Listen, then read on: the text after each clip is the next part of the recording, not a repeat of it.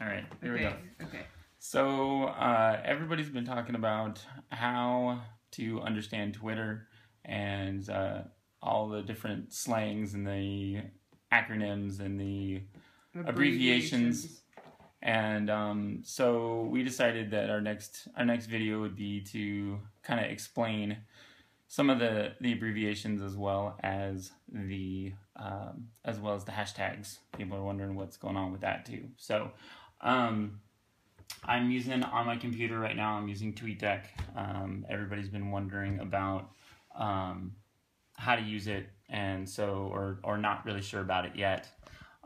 It's a little bit easier as far as just using Twitter because it's a really good way to keep things organized and keep your chats kind of in sync with each other and keeping the comments all together where they belong.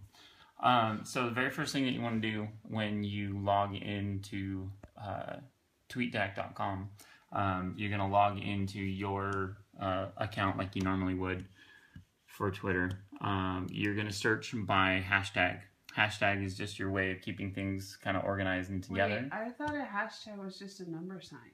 No, it's not. In Twitter, the number sign is a hashtag, which basically is a bookmark to kind of say, hey, this is where all of these conversations about art ed chats or about K-12 art chat can all go and where they all kind of belong and stick together. So so you type in your hashtag of, let's say, K-12. So we're going to type in hashtag K-12 art chat. So you just click on it. And it shows you an example down here at the bottom. It's got add to column, so you just click on add column.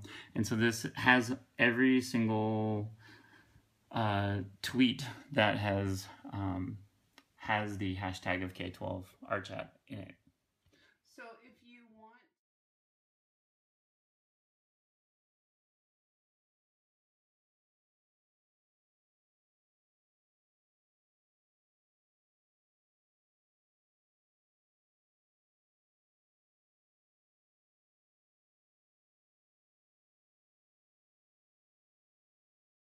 All right, so on TweetDeck, there are abbreviations for things. There is, like on this one, there's a capital S and a lowercase s that stands for students. So they're talking about, instead of actually writing the whole word out of students, because you only get 140 characters each tweet, or a maximum of that. So you got to save space, and you know these things go really fast, especially the really built up ones with lots of followers. And it's got students, so that's what that means. You might also see a capital T like you do over here, and a lowercase s stands for teachers. Let's see, I think some of the other ones are retweet. You'll see, like, if someone likes what you had to say, you'll see the letters RT right next to them. That means that somebody retweeted what you had to say. Sometimes you'll see somebody who really likes what you have to say but adds their own input to it. They'll see an MT, that stands for modified tweet, or edit tweet, either one. But it still just means that they liked your tweet and just wanted to add their own onto it, their own take onto it.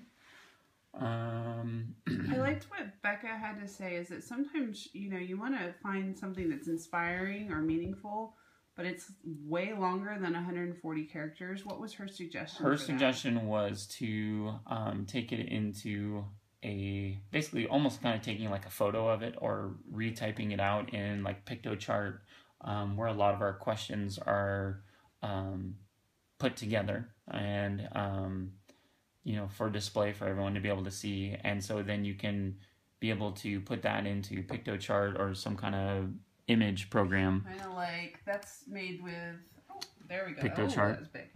No, this one was made with Canva.com. Okay. So there's a bunch of different apps out there of what you can use for pictures if you have big long quotes that you can use, and that way you're not taking up space for your actual tweet. You just tweet the image. You just tweet the image, and then you don't have to worry about it.